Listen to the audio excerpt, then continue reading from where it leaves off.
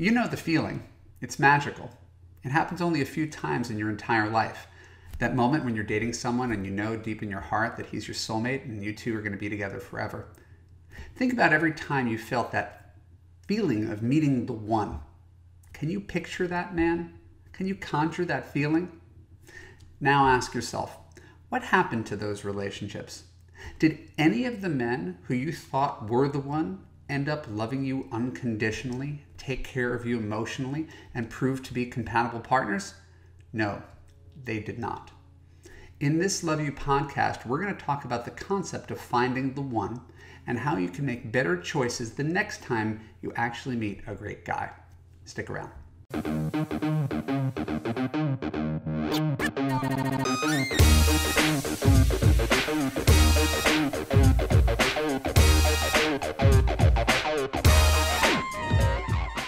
I'm Marc Katz, dating coach for smart, strong, successful women and your personal trainer for love. Welcome to the Love You podcast. Keep listening to understand when you should know he's the one. When we're done, I'll let you know how you could apply to Love You to create a passionate relationship in which you feel safe, heard, and understood. So, it's a story that's often told here in the Love You podcast. It's the story of how I met my wife, but very specifically the story of how I knew she was the one. Because there's a lot of narratives going around about this kind of thing. And so I want to frame this with a metaphor. We'll use getting wealthy as a metaphor, right? It's a thing. And there's lots of ways to get wealthy. You could start, saving $1 a day from when you're 5 years old. You could get a paper route. You could end up working your way up through your parents' company in the family business. You can go to college and end up working for some sort of internet startup. You can hang out your own shingle and be an entrepreneur. There's lots of ways of getting rich and retiring, right? And being financially successful. Right? I just mentioned a handful of them. There's another way to get rich. It's called playing the lottery. Buy a ticket, spend $1, scratch it off, and who knows, maybe you'll win $100 million. And that's a fast path to getting rich. And it feels really good because you don't have to do any work to get it. It's not something that you have to do over 40, 50 years. It's something that can be done in an instant.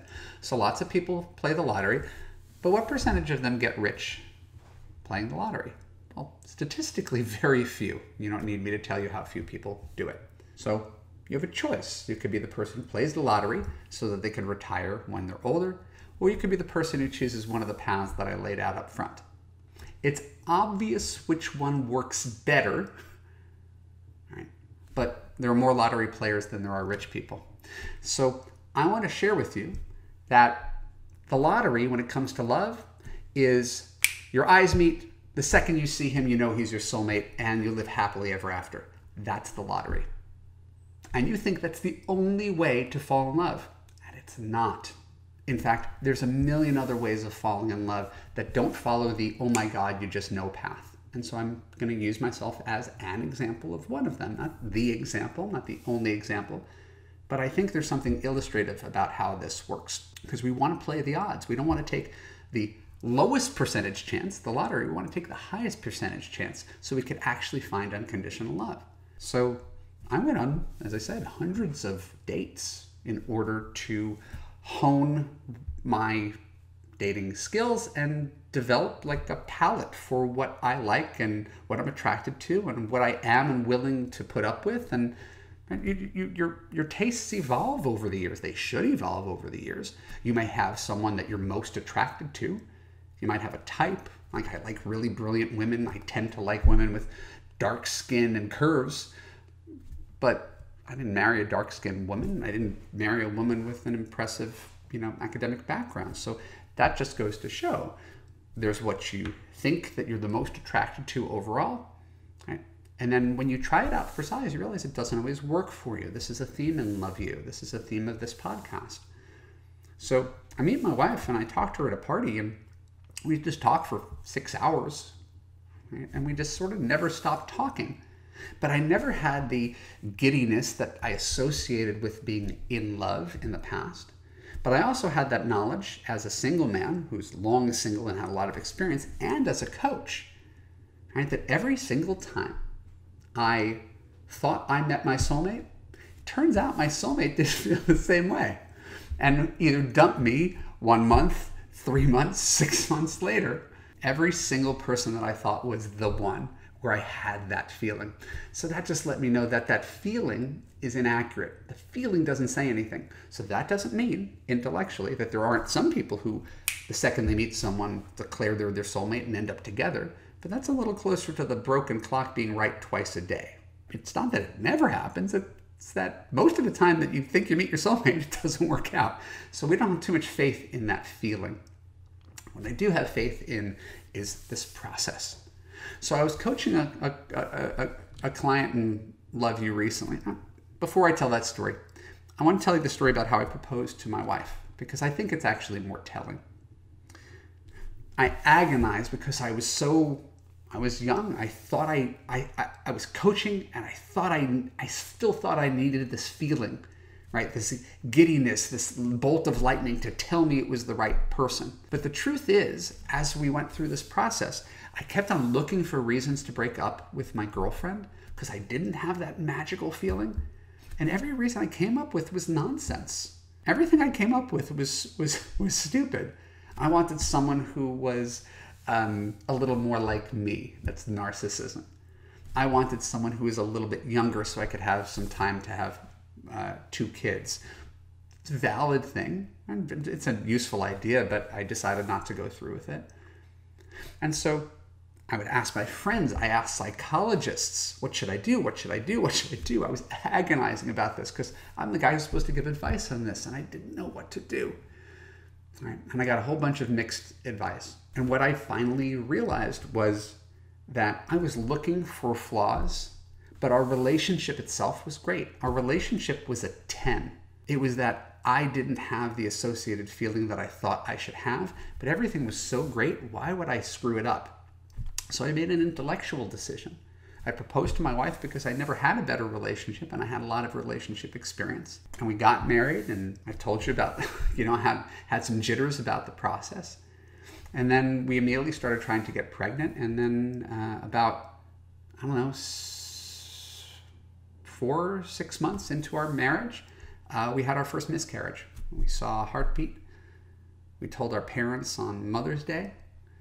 And the heartbeat was there at 6 weeks, and by 10 weeks it was gone.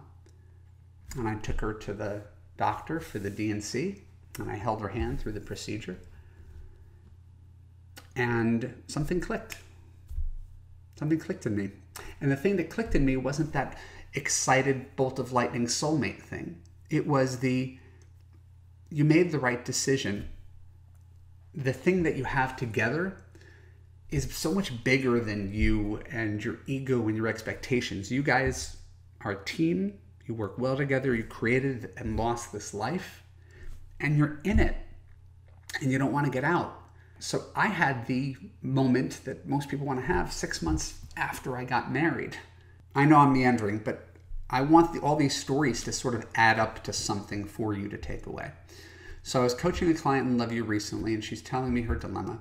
She was dating a guy casually. Right? And this is weird. I never had this before. She was dating a guy casually, but because she was in her mid-30s, she was really careful about not wasting time on the wrong man who might not turn out to be her husband. So as a result, out of fear of making the wrong choice, she made it clear to the guy she was dating casually that he should keep his options open as well. She didn't want him to become her boyfriend, and he should keep dating other people. And she kept this charade up for nearly a year. And sure enough, the guy never became her boyfriend. Right? What she never figured out in this is that she couldn't tell what kind of boyfriend/husband he would be if she kept him at arm's length. Until she got into a committed relationship with him, she never really tried the partnership on for size. And so she never really got to see if it would fit in real life. She wanted to know he was the one before she even committed to him as a girlfriend. Right? So her blind spot in this case is thinking, and this is a video inside Love You that I'll share with you, thinking that choosing a boyfriend and choosing a husband are the same thing. And they're not. You choose a boyfriend in about a month. Guy makes it a colossal effort. ramps up, texts, calls. This is how men become boyfriends, and it happens around a month. And then you make that choice, you take your profile down, you focus on the relationship, and look towards the future. Once you have a boyfriend, as I said, you spend a couple of years figuring out if he's worthy of being your husband. You couldn't know these things from his profile, from a first date, right? From the first month together, because everybody's had a good 1 month relationship that went sour. So no matter how much you think you could figure it out, you can't. It's impossible. There is no substitute for the passage of time. Job loss, health crises, traveling together, family holidays, issues around money and sex, losing the chemistry that you had at the beginning, the challenge of infinite forms of conflict resolution as you work your way through a relationship and see how easily you can resolve things, how peaceably. That's the better indication of what the rest of your life is going to look like, not the first few months when you're on a whirlwind romance. And if you are listening to me because it's challenging, because you want to know right away, you don't want to spend 2 years, you don't want... That's fine. I'm telling you that you can't just know if someone's right. Look at your own relationship history. Look at every relationship that started strong and ended up in flames. All those men where you had instant chemistry and connection that didn't work out. That history should tell you everything you need to know about whether I'm telling you the truth right now. So there's always going to be some couple who say they just knew the second they met. Okay. They're the lucky ones. They're the exceptions to the rule. The clock that's right twice a day, the lottery winner. More often, they're people who are drawn together by chemistry, right? Manage to wrangle through with the compatibility piece. It doesn't mean they're the happiest couples, but they stayed together because of their instant chemistry, right? And they have a good story to tell about how they both knew. So sure, you can tell from a profile if you're attracted. You can tell if you have a great connection over the phone, after an amazing first date, incredible sex, awesome conversations late at night. You could tell a lot. But this isn't what love is. It's closer to lust. It's attraction. Compatibility and attachment happen later. It's what happens after the initial rush fades. If I were to give you some takeaway advice, let it be this. You can't tell if a man is right for you, but you can tell if a man is wrong for you.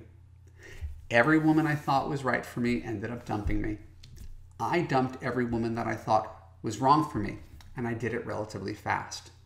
So my experience with my wife taught me that I didn't have to know, right? Like I know I have 2 arms. I didn't have to know to that degree. But since there were no signs that things were wrong, that's how I knew it was right. There were no problems. I was looking for problems, but there weren't any actual problems. It's the absence of problems, the absence of anxiety, the ease of our interactions that led me to propose to her, rather than this powerful hormone-driven thing that we often substitute and call love. So when you're dating online, don't swipe on men looking for the one. Don't go on dates looking for the one. Go out with guys, have fun, see who keeps showing up, making an effort, where you feel comfortable letting down your guard and trusting and being yourself with no fear that he's ever going to leave. When that fear is gone and a guy's making you feel safe, now you might have something that's worth keeping. And that man may not be the thing that you always imagined, but he will be the only one, the first one to ever take care of you and make you happy for the rest of your life. Got it? Good. My name's Marc Katz. Thanks for tuning into the Love You podcast. For more episodes like this on YouTube, click the subscribe button, ring the bell, and choose all to ensure you get notified when new content comes out. If you're listening to the audio podcast, please share an honest review on Apple. Really, do it. More reviews equals more awareness of the Love You podcast and more love in the world. And if you want to have an easy relationship that makes you feel safe, heard, and understood, look for the link below or go to www.evanmarckatz.com to watch my free video about how to gain confidence, attract quality men, and fix your broken man picker. When you're done, you could apply to Love You to join hundreds of other smart, strong, successful women from around the world in a coaching community where women like you actually get the unconditional love that you deserve. I'll see you there. Thanks.